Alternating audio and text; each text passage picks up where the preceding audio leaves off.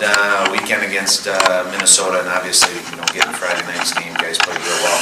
Getting the sweep would have been huge, and that was obviously the plan. But overall, even though we didn't get it done on Saturday night, I thought our guys from Minnesota played real well, and that's a typical Big Ten weekend where you battle it out. Maybe I thought Minnesota played much better on Saturday night.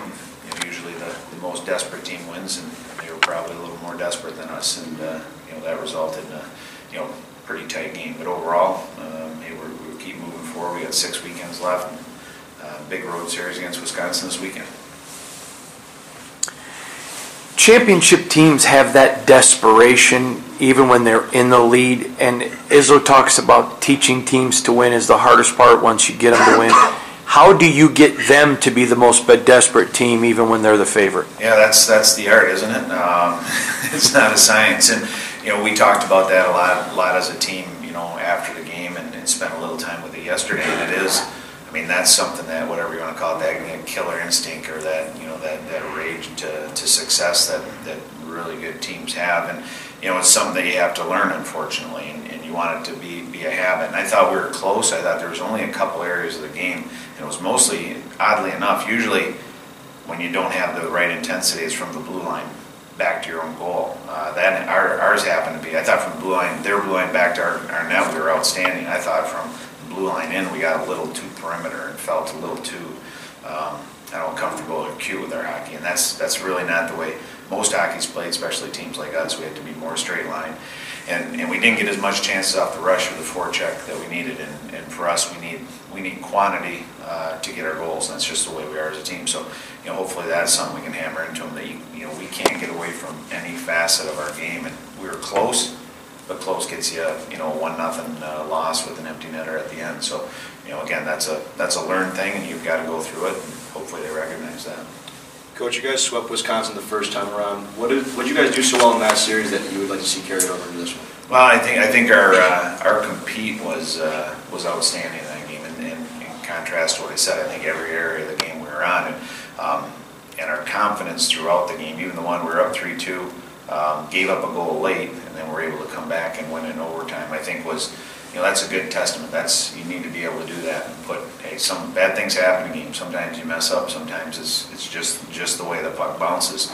But you have to be able to react to that. And I thought over that weekend we handled adversity really well. We handled success really well. And hey, you get a little lucky sometimes. Caulfield hit a couple posts, but overall I thought we defended well and neutralize their transition. It'll be a little harder to do there on the big ice, but we're going to have to be aware of it.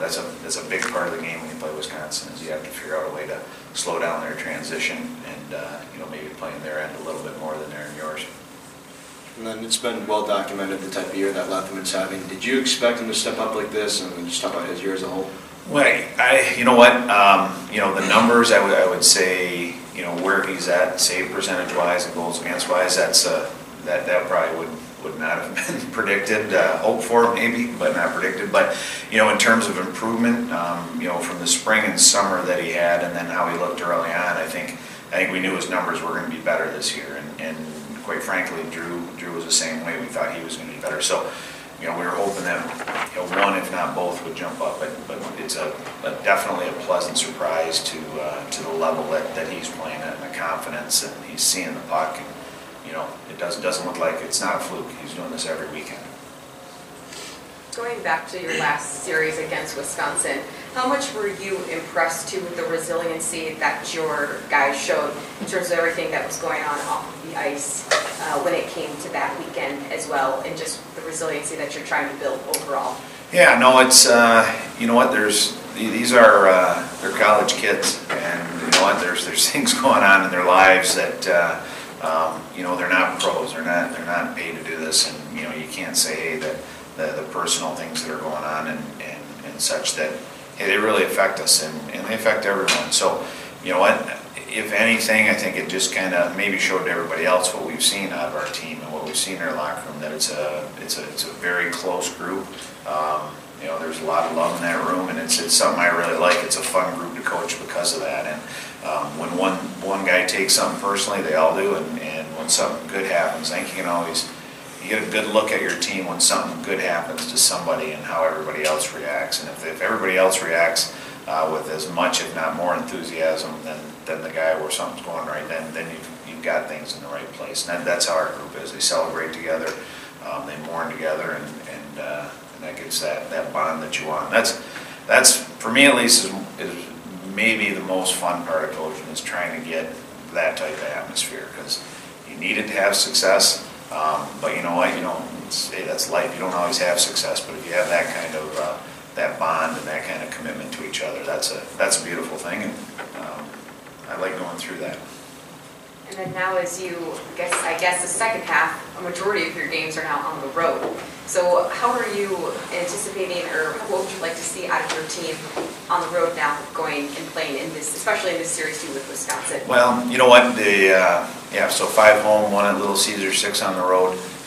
The way we need to play really doesn't change a whole lot. The biggest issue for us on the road is not how we play, just matchup wise, and trying to get that as close as we can. And we're pretty comfortable with our matchups, so we can get a little sideways sometimes, and it's not so bad. But the way we need to play, just what we were talking about on Saturday night, where we got a little perimeter, like you can't play that way. And road hockey and playoff hockey are basically the same thing. And we've been talking about, our playoffs have started, and everybody's jockeying for position in the Big Ten. You saw last weekend that didn't matter where anyone was. Ohio State split, we split, Michigan sweeps Notre Dame, and just kind of weird things happen. But the way we have to play, it has to be consistent, it has to be focused, and there has to be a lot of sheer will. That's the John Wick theory of hockey, right? Focus, commitment, and sheer will. So. Could you talk a little bit about Logan Landon and his role on the team, both as a senior and as a work ethic guy? Well, Logan's he's an outstanding young man. He's a tremendous hard worker. He's not the biggest guy on our team, but he's a very tough young man, and he's kind of brought that the first couple of years. I think this year, his spring and summer were outstanding, and I always go back to the 2 seniors when I talk about conditioning. Sam Saliba and himself made unbelievable progress. I mean, they hit the weights, they hit the sprints, they hit the plyos, they train fast, they're playing faster. And Logan's just had a real positive impact, and you know what, we've got him playing with 2 freshmen now. He plays with a lot of speed. He's taking the puck to the net an awful lot more. He's found a nice little spot on the power play where he's doing some good stuff for us. So, and I like it when seniors don't accept that, hey, it's my last year, this is just where I'm at, and I want him to keep improving, and those guys have, and Logan especially. So, you know what, he leads in his way, and he brings some energy, and like I said, some 5-on-5 scoring. He's driving the net, and those things are contagious. Dan, 2 quick questions. One, how many teams would you project, looking at the eye test, will get in the NCAA tournament from the Big Ten? I think Penn State and Ohio State are probably getting in, and then there's some bubbles. There's right. Ourselves and Notre Dame, and Minnesota, Wisconsin, Michigan they're kind of like we were last year, where they had a lot of work to do the second half to get there. But I would say 2 to 4 probably be in the top. Last year at this time, I don't know if you'd use the term pipe dream, but it was a long shot to get in. It's not now. So with 6 weekends to go, if you're going to make the NCAA tournament, what's the storyline going to be? Well, you're right. It's not. I mean, we're in the mix. I mean, we're a true bubble team. If you want to define that right now, we're 16, and 16 aren't getting in. It's going to be 15 at the most, because there's going to be a qualifier that's not ranked, and then there's some upsets. So we need to be a little bit higher.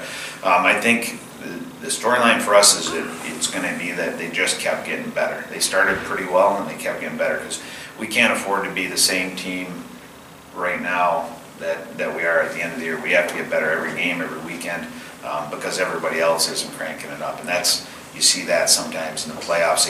St. Louis is a great example last year. They turned the corner in January, and then they kind of ramped it up, and then every round in the playoffs you're going, well, they're going to lose this series. They've had a good run, they're going to lose, and you kept thinking that all the way to the finals, but they kept improving, and I think that's where we need to be, and we have to have the mental fortitude or capacity to understand that that's possible, that there are things you can do better, and we can focus on those, and keep every point is going to be huge from here on out. And you know what, if you leave 1 on the table, like maybe we did, maybe 1, if not 2 or 3, like we did on Saturday night, those are tough points to leave there that are attainable. So, you know, I think that's going to be keep getting better, be resilient, and next game focus. And that's where we're at. It's Friday night right now. We can't play 12 games Friday night. We can only play one, and that's against Wisconsin, and it's a huge game.